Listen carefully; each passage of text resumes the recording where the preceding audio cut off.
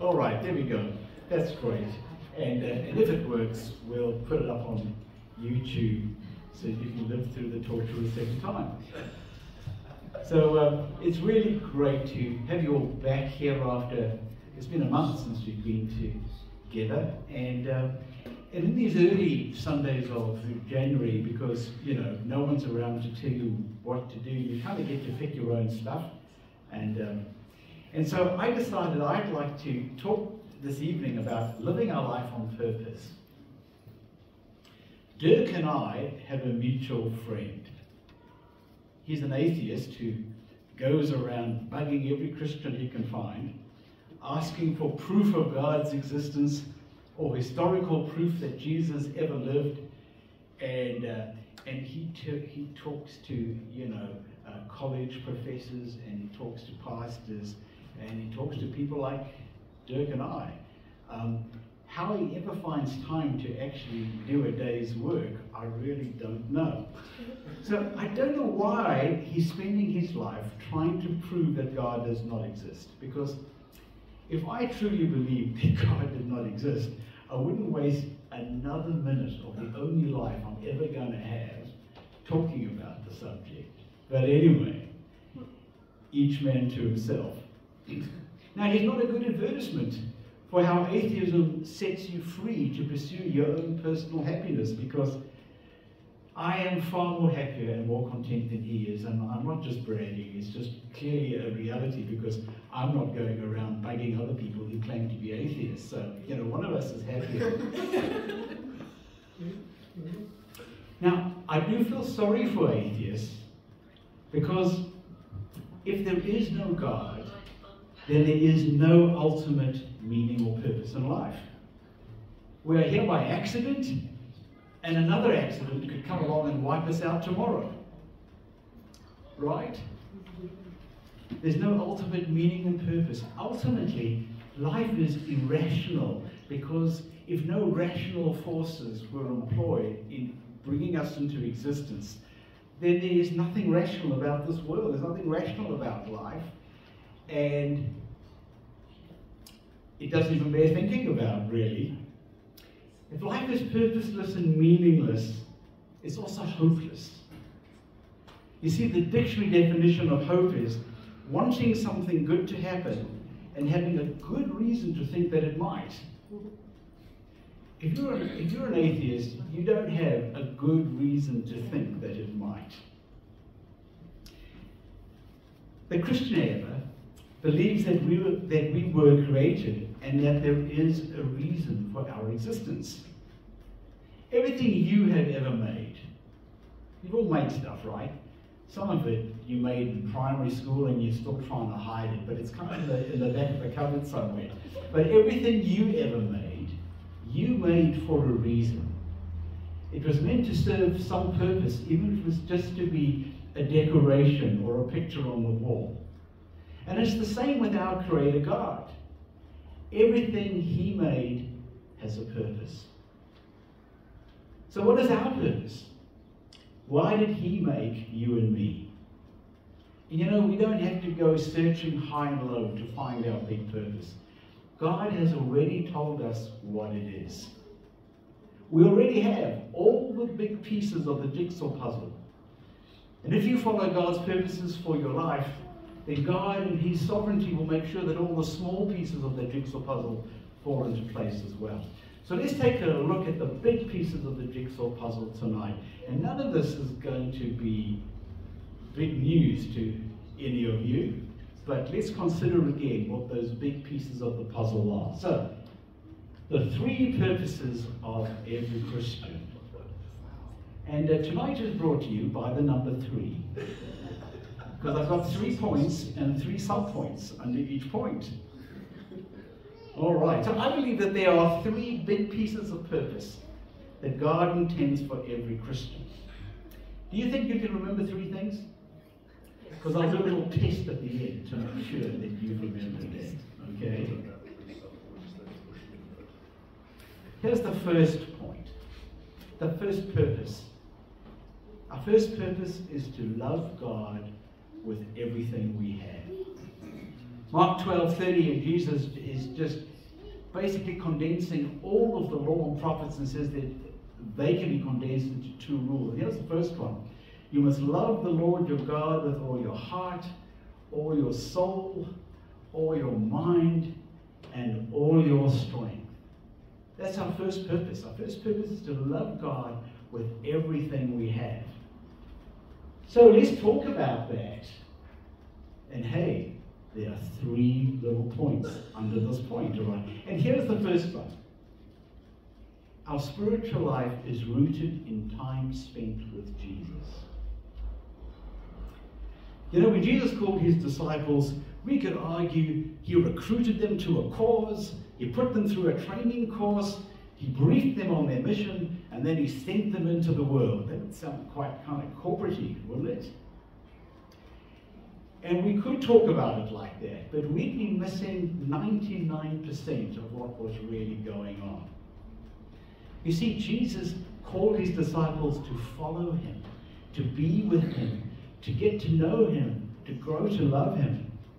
And for 3 years, everything Jesus did was observed by a small, intimate group of people. And they discovered what it was like to be observed by Jesus too. Right? There's no hiding from Jesus. A relationship with the person of Jesus is the start of our spiritual journey. And without that relationship, we don't have a spiritual life at all.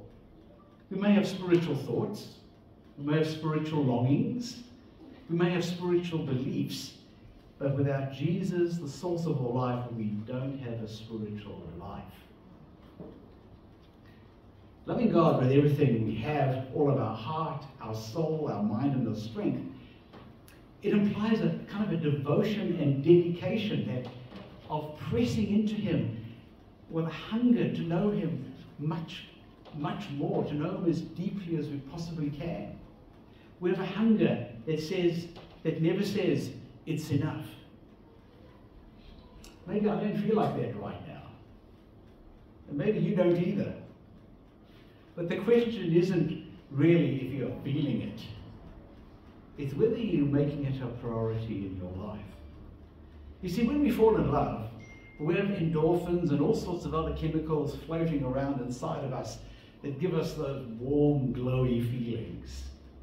Those kinds of feelings are a little harder to come by with someone that you can't see or touch. So we have to start from a place of faith rather than feelings. And our foundation is our assurance that we have been saved and that Jesus lives inside of us. And if you don't know if that's true for you, then please come speak to me or Lynette or any one of the other leaders around here afterwards, and we'd love to chat to you about that. But building on this foundation, I choose to spend regular time with Jesus through reading the Bible, through prayer, through reflection and meditation through my day.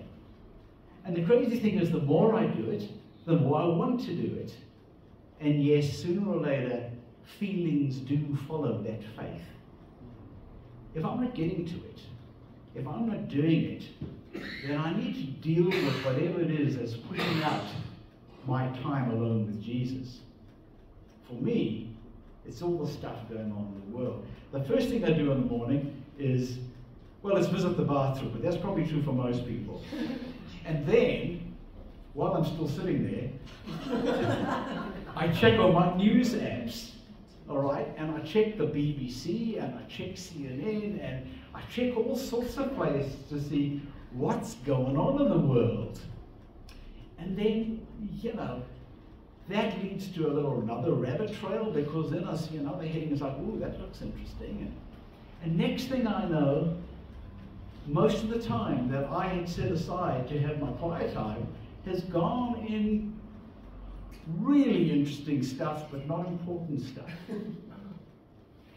Or sometimes I've just left so little time, I have to rush it. I've got to rush my quiet time because there's something I've got to get to. And instead of just enjoying my time alone with God, it was a rush. And I didn't really get from it all that Jesus had intended me to get from it that day. No one else can change that situation for me. I I need to deal with it myself. I can't help you with your problem. You're going to have to deal with it yourself. In Luke 10, Jesus visits the home of his friends Lazarus, Martha. Lazarus doesn't seem like a right word tonight somehow. Lazarus, Martha, and Mary.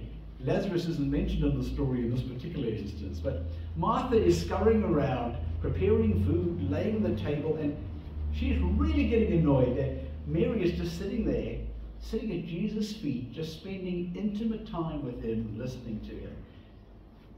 And when she reprimands Jesus for letting Mary get away with making Martha do all the work, Jesus says this to her, "My dear Martha, my dear Howard, you're worried and upset over all those details. There's only one thing worth being concerned about.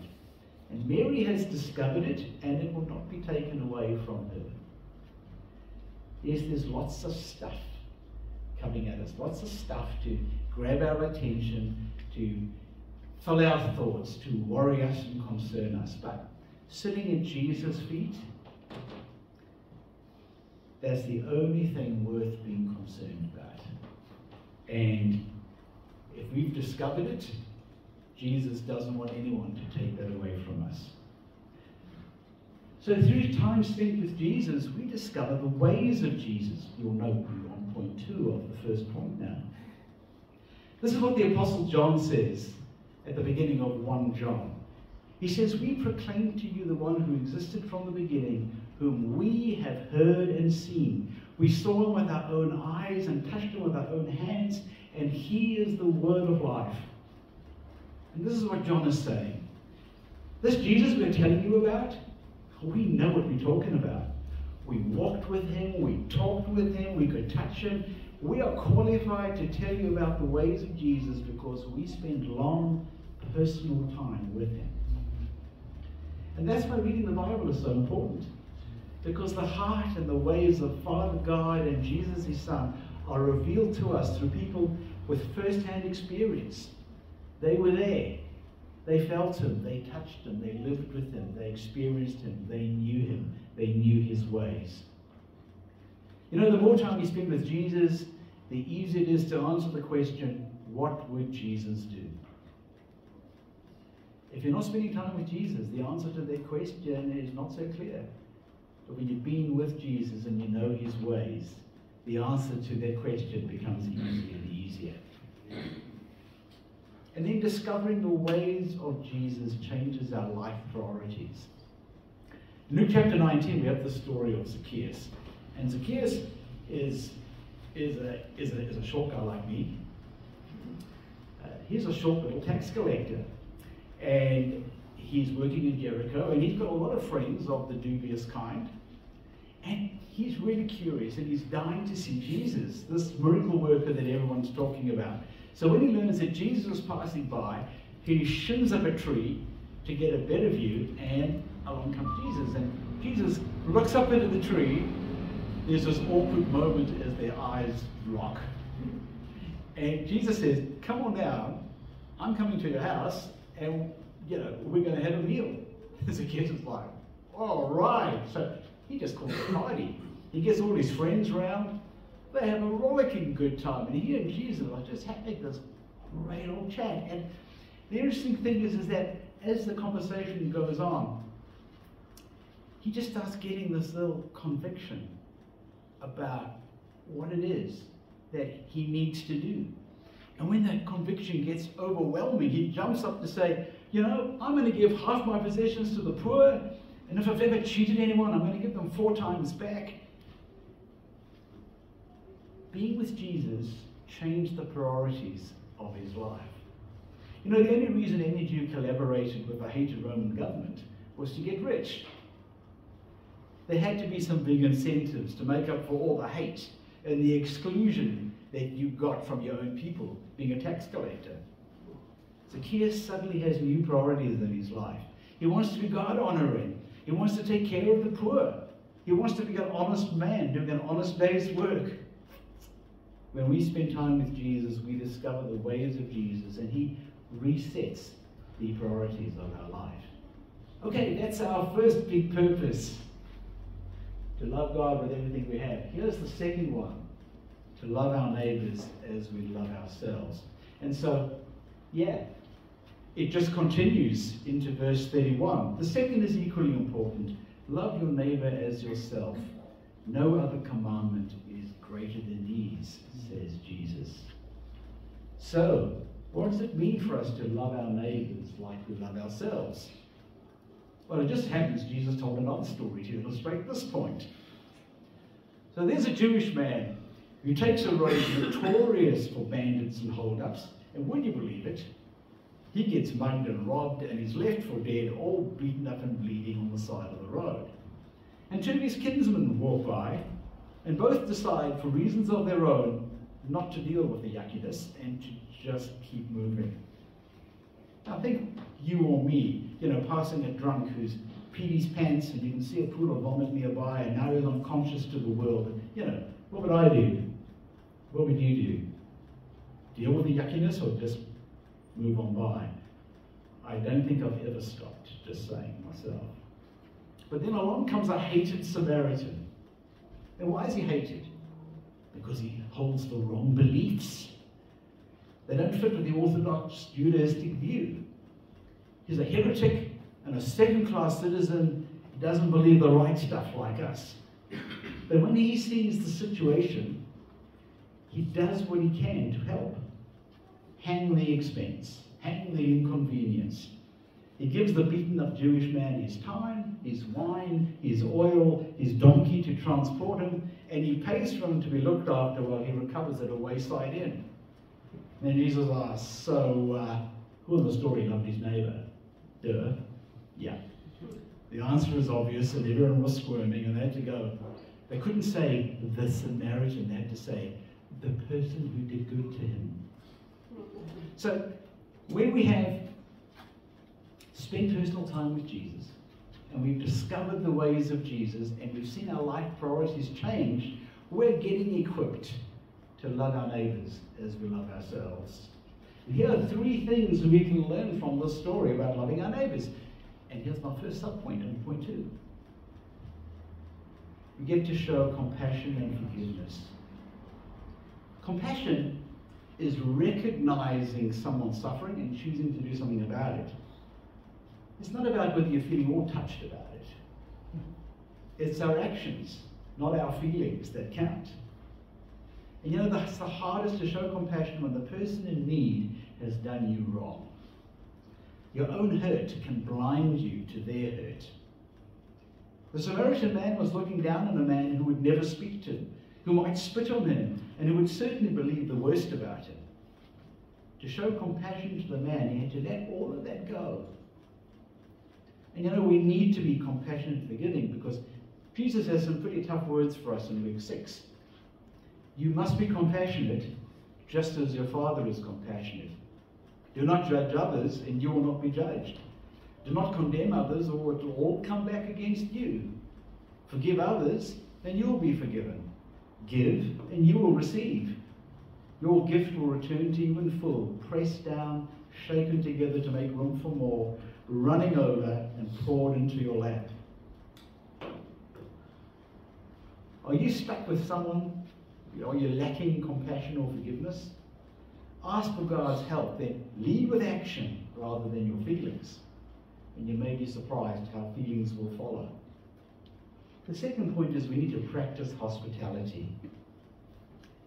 You see, how can I truly love my neighbor without seeking to have a relationship with him or with her? What's the big picture here? I'm dreaming that one day they'll become part of God's family and that we'll be brothers and sisters in Christ. And hospitality is the scriptural, time-honored bridge to relationship with people. And that's why we start every Sunday with a meal too.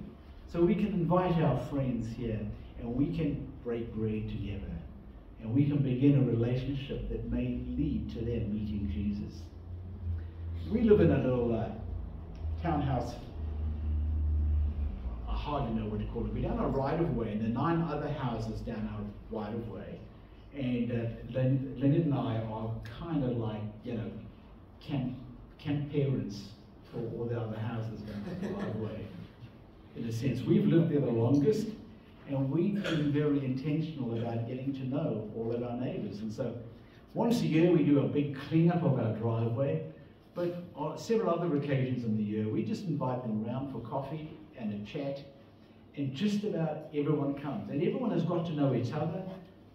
It's a really comfortable neighbourhood now because all the neighbours know each other, and they've spent hours chatting with each other around our table drinking our coffee. But that's a small price to pay, because hospitality is how we get into their lives, how they start telling us about their problems, how they start hearing about church and church 1 to 6 and about our faith. And because of those conversations, Tupu came into my life because the neighbour said to him, hey, these guys are good guys and I think you're looking for someone, why don't you just hook up with Howard? And so, I got Tupu in my life. And so that's kind of how God works. Scripture promises that one day we'll be coming home to Father God forever. Secure in God's hospitality towards me, I can choose to be a safe place to welcome friends who may be broken and hurting without being threatened by their stuff. God's got us, and because God's got us in his arms, we have the courage and the strength to grab other people as well.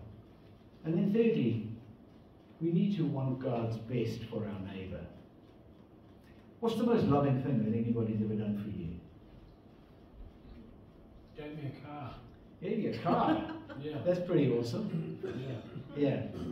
Yeah, sorry, I'm just not feeling that love right now, but I'm working on it.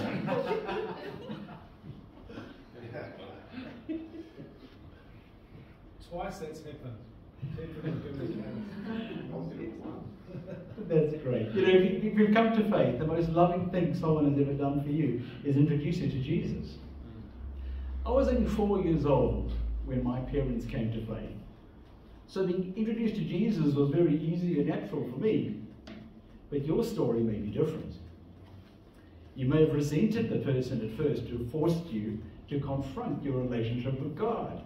You may have been kicking and screaming about it until the moment you gave in to the love of Jesus. So there are people here who know what I'm talking about. And the same may be true for the people God brings across your path.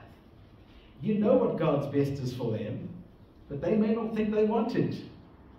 But you need to gently and courageously go there anyway.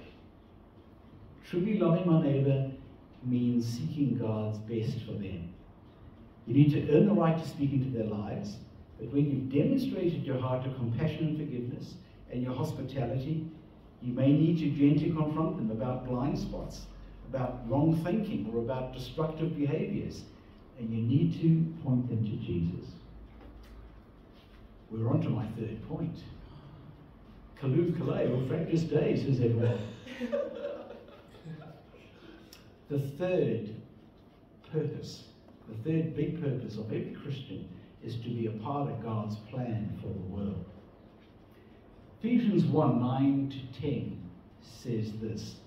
God has now revealed to us, and I've put in brackets the church because in the context that's what he means here, his mysterious will regarding Christ, which is to fulfill his own good plan. And this is the plan. Big reveal. At the right time, he will bring everything together under the authority of Christ, everything in heaven and on earth. You see, God has a plan. It's a very big plan. And the plan is to bring everything in the entire cosmos together. Everything in heaven and on earth under the lordship of Jesus Christ. The plan is too big for us to fully understand, and it requires God doing God stuff that only he can do.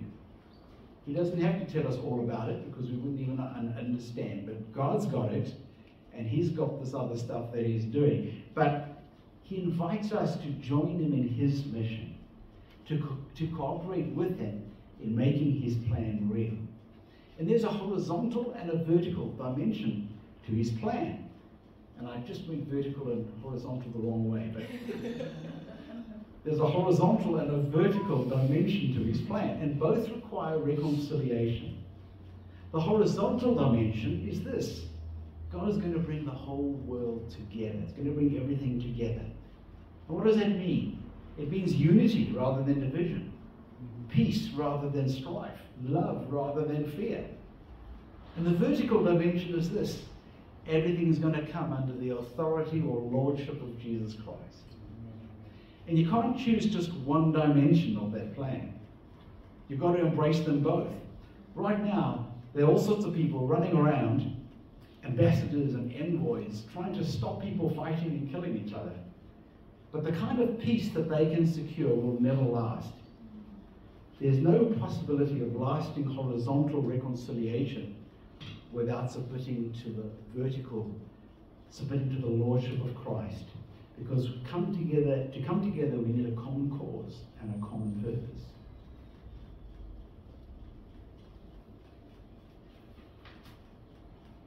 Two Corinthians 5 says, "For God gave us," and again I put the church in there, "this wonderful message of reconciliation." So we are Christ's ambassadors. God is making his appeal through us. We speak for Christ when we plead, come back to God. We get to be a part of God's plan for the world. We are God's ambassadors, his agents of reconciliation. So, how do we do that? How do we do all of this? Well, I happen to have 3 small subpoints to explain how we do this. And here we go. To be a part of God's plan for the world, number 1, we need to link in with God's church. The Christian's purpose of glorifying God in the world is not ours to live out alone. God's mission is much bigger than any one individual can do alone. That is why God entrusted his mission to the church.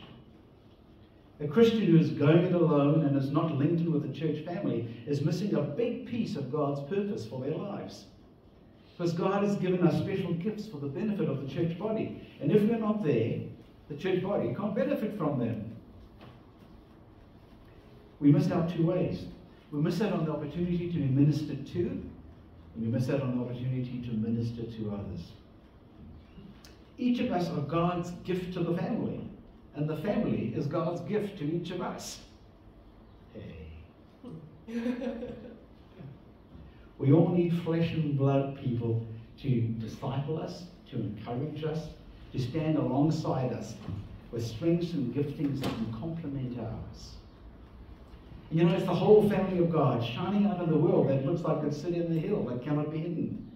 We together are a foretaste of the kingdom which is to come. 126 should be a kingdom hotspot where outsiders can come in and see God's grace and power at work amongst us. Okay, my second point. If you're tracking with me, you'll know that we're nearly there. We need to join in with a God of endless possibility. So, we're not doing mission on our own. It's not all up to us. It's all up to God. So we can be certain that one day it's going to be mission accomplished. It's going to be great. But it's really easy to get stuck looking at all the problems in the world, thinking, there's just no solution to all of this. There's no way anything can change about this situation. But God doesn't see it the same way, because ours is a God of endless possibility. He's constantly doing new things. Listen to this verse from Isaiah 43. "For I'm about to do something new. See, I have already begun. Do you not see it? I will make a pathway through the wilderness. I will create rivers in the dry wasteland." You see, things can seem stuck to us, but God can make a pathway where no one thought a pathway was possible, and he can do it at any time he chooses. In fact, he does it all the time. Lamentations 3 tells us that God's mercies begin fresh every morning. Every day with God is a fresh act of love, a fresh outpouring of his grace, a new day of possibilities.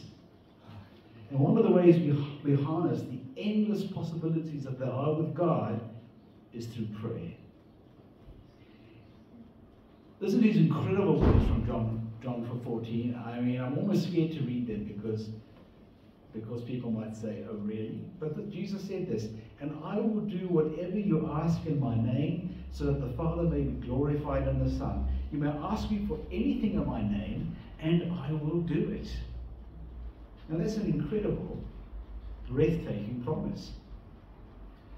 And I can't explain exactly what Jesus meant there, because I've prayed plenty of prayers that I don't think got answered straight away, but you know what I mean? Talk to Murray about this afterwards. But what I do take away from this is that Jesus will do anything to glorify the Father. And if he can do so by answering our prayer, he is more than eager to do so. If he can glorify God through answering our prayer, he is more than eager to do so. He can make a pathway through any wilderness. We just need to ask. And then we need to tune in to the need around us. We live in a world of sensory and information overload. Stuff comes at us from every side, from every angle, and it's overwhelming, it's exhausting, and so we tune out. And there's stuff going on that we feel powerless to fix. There are wars and famine and drought and political instability around the world which don't directly seem to touch us, and so we just let it slip by. When last did you or I earnestly pray about these issues? Do we believe God can change things? And then there are needs closer to home, right here on Point Chef. We look around and what we see is homelessness and addiction and crime and loneliness and sewage running to the sea and unaffordability of housing. And as Kiwis, you know, we moan about the government and the council and the welfare system, imagining that one day somehow they're all going to sort it out. They're not going to sort it out. We need to tune into the needs around us, and then as a church, we need to pray about them. We need to ask God to intervene and to be available for God to use us as a local kingdom hotspot. Right? Amen? Amen. Yes. So, in closing, are there other pieces to that purpose puzzle? You see, I said at the beginning that the three big purposes of God that we have covered tonight were the big pieces of the jigsaw puzzle, and if you get these right, all the smaller pieces will fall into place too. Okay, who can name the three big pieces of the puzzle? I told you there'd be an exam at the end. What are the three big pieces of the puzzle, people? Love Yes. God. Sorry? Love God. Love God. Just love God. With Yes. everything you have. With everything you have. And the second one was, love your neighbor as you love yourself. And the third one? All right, very good. Now, many Christians spend a lot of time worrying about discovering God's special, unique purpose for their lives. And this is a big topic worth a sermon in itself. But my advice to them would be to get off the couch and get on with their lives. You see, God may have a special plan for your life, but He doesn't promise that He'll reveal it to you. What God has done, He has planted certain godly, honorable desires in your heart already. There's stuff you already care about. There's stuff you're really good at. Get on and do those things. And if God ever wants to change the direction of your life, He'll let you know. Colossians 3:23 and 24 says this: work willingly at whatever you do, as though you're working for the Lord rather than for people. Remember that the Lord will give you an inheritance as your reward, and that the master you are serving is Christ.